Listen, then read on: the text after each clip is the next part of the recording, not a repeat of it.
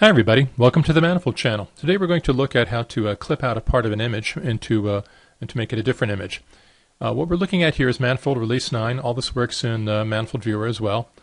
And what we have here is a map that has two layers. It has an image layer called Wire and Air Force Base, which is this image right there that you see there. And we also have a Bing Street Maps layer in the background that's used for context. What we want to do is we want to clip out just a part of this image right here. We want to clip out roughly this area here, which you can see, which is the storage area here on Wire and Air Force Base. And we want to clip out a rectangular version of that. So let's see how to do that. What we're going to do is first let's take a look at what this Wire and Air Force Base image is in the info pane. We can see that it has 4 channels that are UN 8 times 4. We only want an RGB image. We're only going to use the first 3 channels. And we can see that here's the coordinate system it uses. In my new image, I want to use exactly the same coordinate system as that. So what I'll do is I'll save that as a favorite. I'll click the coordinate system button, click Repair Coordinate System, and choose Favorites here. And Control click on that, which is the coordinate system that it uses. Click Add to Favorites. And here I want to override the metrics. I want to use exactly the same metrics, same pixel size as the original image. So I'm going to do that. That all looks good. Click OK. I've just added it to the favorites. So now what I'm going to do is I want to create a drawing here. Create new drawing. And let's use the same coordinate system for the drawing as well. And you can see how easy it is now that I have that as a favorite. Create drawing. I'm going to drag and drop that drawing into the map.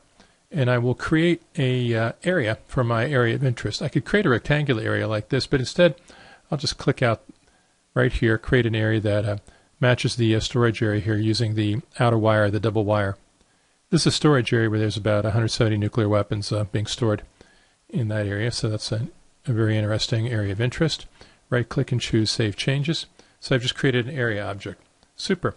Next what I'm going to do is I'm going to create the new image that's going to be my destination image.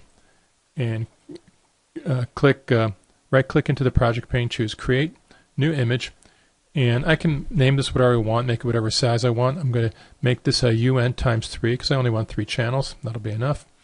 And for the coordinate system, I'll use this one that I saved as the favorite. And I'll just create image. Notice it doesn't matter what bounds I make it and what size I make it, because we're going to adjust all that automatically. So now I have a destination image that's just a new blank image, and I'm going to double click that. Double click it open, and what I'll do is I'll drag and drop the drawing into that image. And now what I'm going to use with the focus on the image, I'm going to use the Edit Join dialog. This is a quick little trick that's kind of cool. I'll use the drawing as a source component and the image as a destination. And what I'll just do is I'll choose Count here, and I can choose any one of these channels. It doesn't really matter. Because all I'm doing using for the join dialog for is I'm using the join dialog to resize the image. Recently discovered bug, in fact, about 20 minutes ago, is that if you don't click the clear image pixels checkbox here, it doesn't work. You shouldn't have to do that, but until that's fixed, just check clear image pixels, which is kind of you want to do anyway to clear whatever's in that image, because from what you're bringing in, and click Resize Image. So we're going to use the Join dialog to resize the image. We're going to click Join Component there, and that's resized the image. We don't need that image anymore, but if you like, we can look at it in the info pane, and we can see what we have here is a 3-channel image that's now this size. We've resized it from the previous bounds. The Join dialog did that for us automatically. Okay, let's close that image, and now let's go to town. Let's populate that image, because we now have a blank, not a blank image anymore. It's now black because we've added some stuff to it from the join. That's okay, because we're now going to populate what's in this image from the Wire and Air Force Base image. So with the focus on the image dialog, on the image layer that we've just added, I'm going to click Edit, Join again, and so this is my destination image here called Image, and my source image is going to be Wire and Air Force Base, and we're just going to double click here and choose Copy for all the channels. And it'll automatically match the names of the different channels. So we're basically taking whatever's in channel 0 and putting in channel 0 from channel 1 to channel 1, from channel 2 to channel 2, from the Wire and Air Force Base image to this image right there. Click Join Component, and it's done. And it's that quick. We've just created that image. I'll turn off the Wire and Air Force Base layer, and I'll turn off the drawing layer as well. So now you can see what we've created. We have a new image that we've created here. And the image is exactly, let's move the drawing above that, it's exactly, the rectangular region of tiles that's required to fill in the shape, which was covered by this shape that we drew there in our area of interest. The image looks a little funny because we have to style it.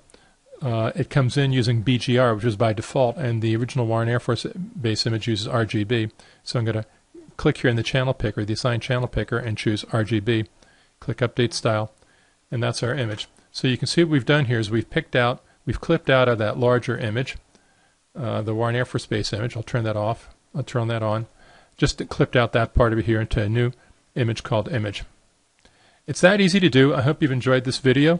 There's lots more in the other videos. You can do all this in the free viewer. Read up in the user manual to learn how to do more and more. The join dialog is just absolutely fantastic for doing a whole lot of things automatically. Saves you a lot of hassle. You don't have to do it manual stuff. So learn how to use it and enjoy it. Thanks for watching, and goodbye from Manifold Land. Well, that was fun.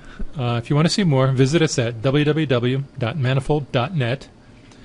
As always, Manifold delivers the world's most advanced, highest quality spatial products for GIS and DBMS at a low price that you can afford. Once again, that's manifold.net. See you soon.